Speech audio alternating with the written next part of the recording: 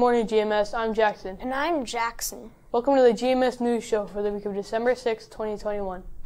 The 6th grade GMS robotics team is competing in the state competition this Saturday, December 11th. Be sure to wish them all good luck.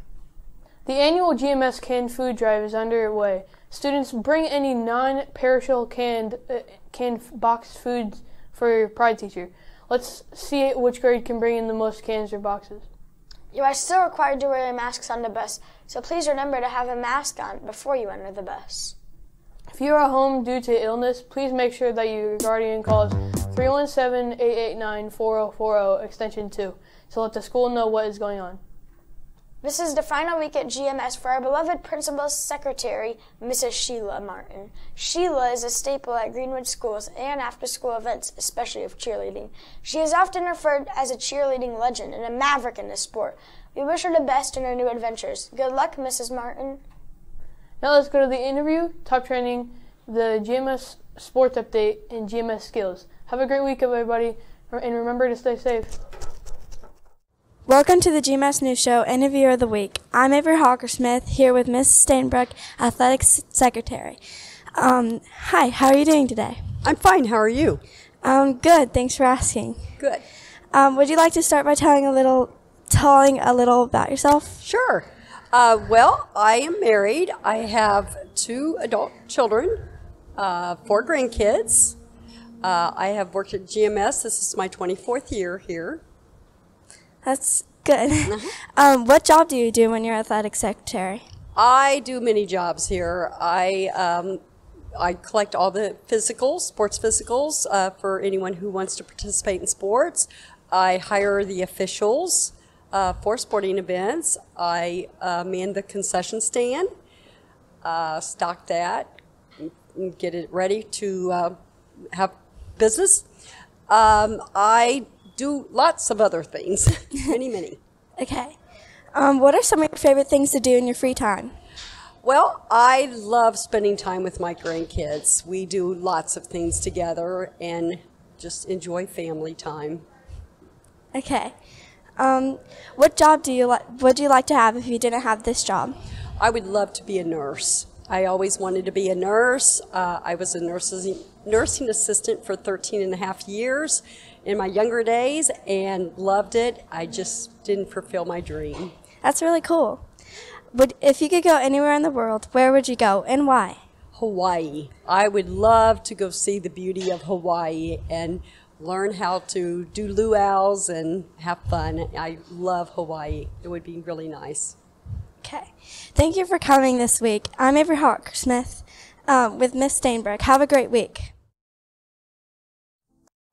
Hello, welcome to Top Trending, where we share the top weird and trending stories of the week. I'm Lillian. And I'm Aubrey. Let's get started with number 3. UPI Odd News reports a bear wandered into a 7-Eleven looking for a late-night snack. Rochelle, the cousin, the late-night worker that night, said she saw the bear going through the trash outside and went inside immediately to call 911. When she was starting to call for help, she caught the bear opening the door and walking inside, sniffing around. Animal control came shortly after to escort the rude customer outside to his natural habitat. Number 2. According to Huffington Post, a cat missing for 3 months has been found over 200 miles from home. Dex the cat was brought to an animal shelter after being seen wandering around loose in a neighborhood near a shelter in New York. After Dex was scanned for a microchip, shelter staff was amazed to find Dex had wandered over 200 miles away from his home. Dex's vacation was cut short after Stanley came to pick him up, amazed he had traveled so far. Number 1. According to Good News for All, an overdue library book has been returned over 70 years later. Scottish Library said that officials were shocked to open a package and find an overdue library book that had been checked out 73 years earlier. The book came with a letter from the daughter of the man who had checked out his book so long ago.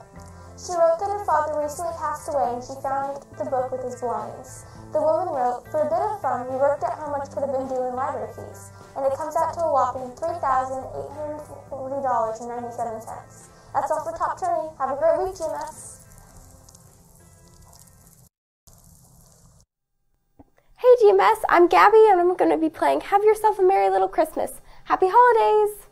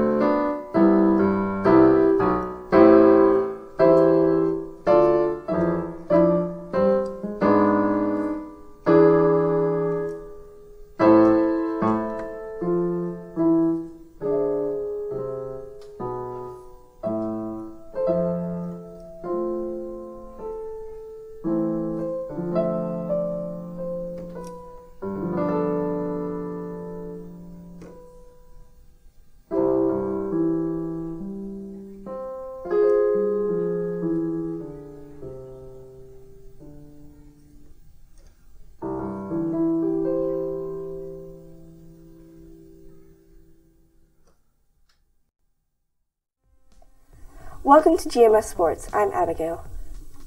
On Monday, December 6th, 6th grade boys basketball will be facing off against Shelbyville at home at 5 p.m. On Wednesday, December 8th, 6th grade boys basketball will be facing off against Franklin at home at 5 p.m. On Thursday, December 9th, 7th grade boys basketballs at Franklin Community Middle School at 5:30 p.m. 8th grade boys basketball versus Franklin Community Middle School at 5:30 p.m. at home. That's all for sports. Have a great day.